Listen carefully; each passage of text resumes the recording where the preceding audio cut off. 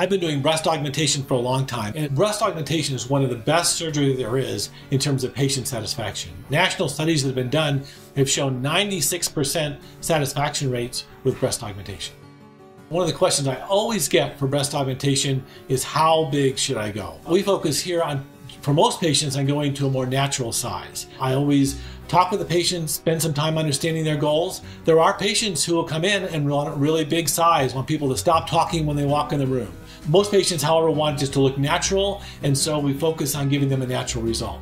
We spend a lot of time focusing on the size, but also the measurements of the breast to make sure whatever implant we get fits the breast properly and produces the result the patients are looking for. We do sizing with implants inside of the bra to get an idea of the size the patient wants to go to. But then we also have our new three-dimensional breast surgery simulator, which allows us to take a three-dimensional picture of your body and then simulate in that picture on your own body exactly what the different sizes look like. You can compare different sizes, different types of implants, and it's very, very helpful in patients to understand what they can expect from their surgery.